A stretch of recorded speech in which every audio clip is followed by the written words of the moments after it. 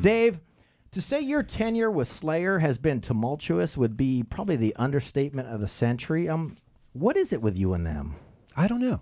It's something cosmic, you know. It's like every 10 years there's something that happens, you know. I was going to ask you, so how many times have you been in and out of Slayer?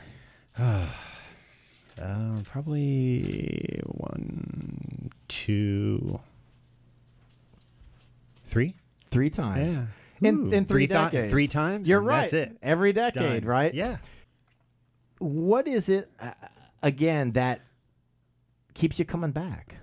To who? Slayer? To Slayer. Oh, well, I don't think that's ever going to happen again. Well, the reason why, I mean, time passed. It was 10 years when I returned in 2001. It had been already 10 years that I was out of the band, and, you know, it felt like it was the right time.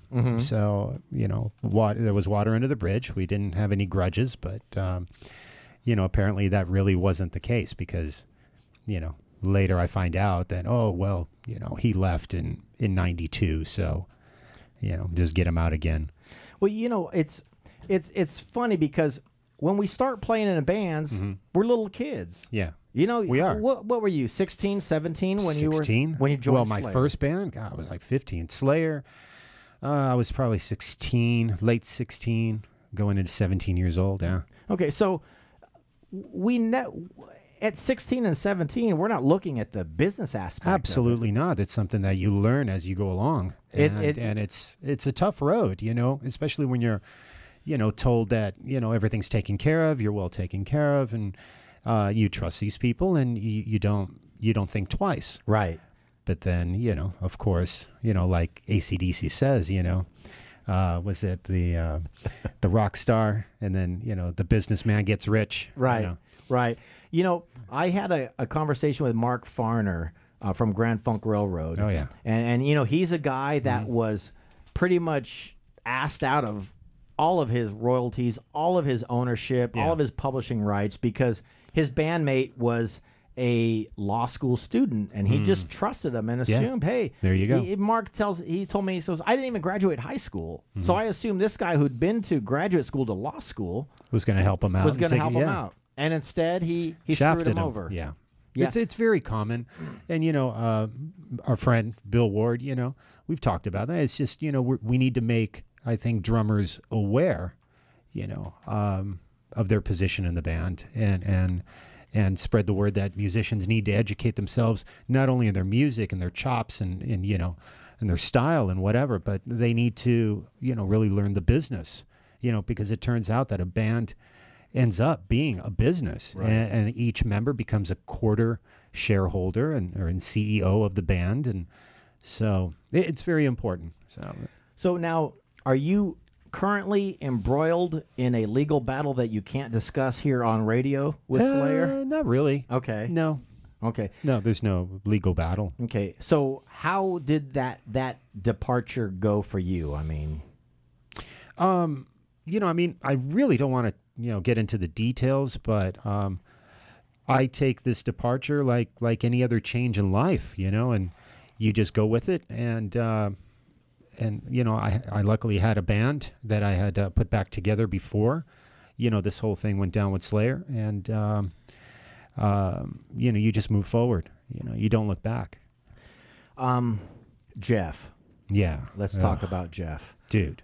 Now, I was at 2-3 years ago at the Big Four out in Coachella. Yeah.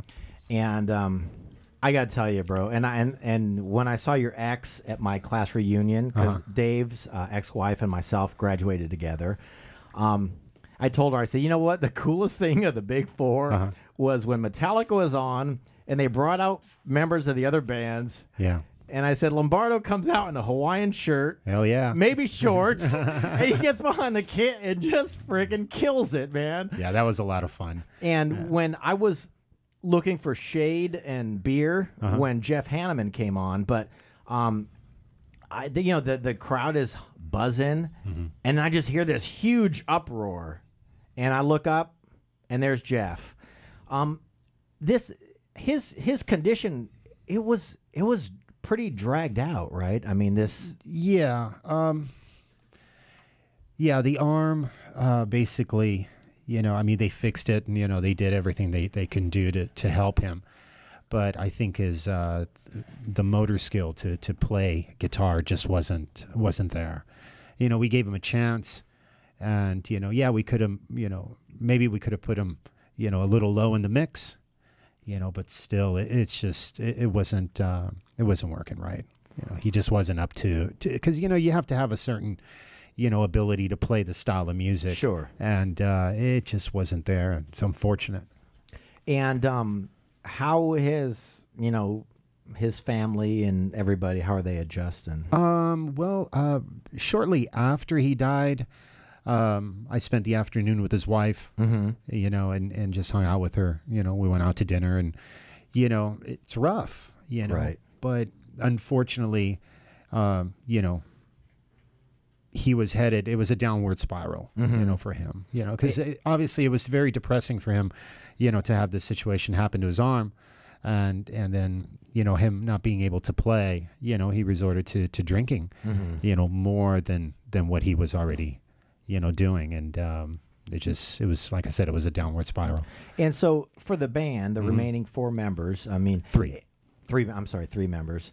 I mean, you lost, I mean, not just a bandmate, but really a childhood friend. Yeah. I mean, at 16, 17, how did you, Carrie, Tom, how did y'all respond to that? Well, I don't know how Carrie and Tom responded. I mean, by how they responded at the memorial was pretty shallow.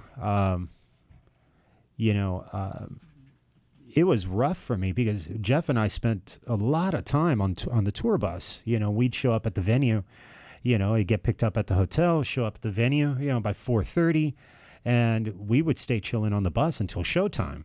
So there was a lot of interaction, there was a lot of chatting, a lot of talking. We'd watch TV, we'd listen to music. He loved my iPod because I had so much, you know, so many different styles of music. And he said, dude, throw your iPod on. And, you know, we'd laugh and joke around, and sometimes I would surprise him with some music that he'd never heard of before. And so there's a lot of memorable times that Jeff and I had. Okay. Yeah, and it sucks, dude. It's terrible when, you know, a bandmate dies, because that magic is forever lost. It's forever lost. That band had a certain chemistry when all 4 of us were on stage. And, you know, not taking away anything, you know, from, you know, Gary Holt, you know, he took Jeff's place. I mean, he's done an amazing job, you know, but still there's that. Oh, there's something about that core. That 30-plus-year-old core. Yeah. That you cannot replace. No, you can't. Okay, your new project, PHILM, Yes. spelled PHILM. Tell us Yes. about that. Well, it's my passion project. I love these guys. They're excellent musicians. It's a trio. Singer plays guitar and obviously sings. He does vocals, and then the bass player, Pancho Tomaselli's from the band called War, not Gwar, but War, the funk band. And you know, we've been together. War, Lowrider. like exactly. There you go, Yeah, baby. yeah, a little funk and punk. And How old is this cat? he's 30, 38. 30, Yeah, okay. yeah, he's not the original. original. No. I was going to say, because if I'm you, I want the original. I don't want to be the oldest guy in the band. Right, anymore, man. exactly. And no, he's the youngest, actually. And you know, he's a great player, and Jerry as well has a very unique guitar style, and it's heavy. It's very punk, but it has, you know, a little funk element, you know, Love it. and it's kind of groovy.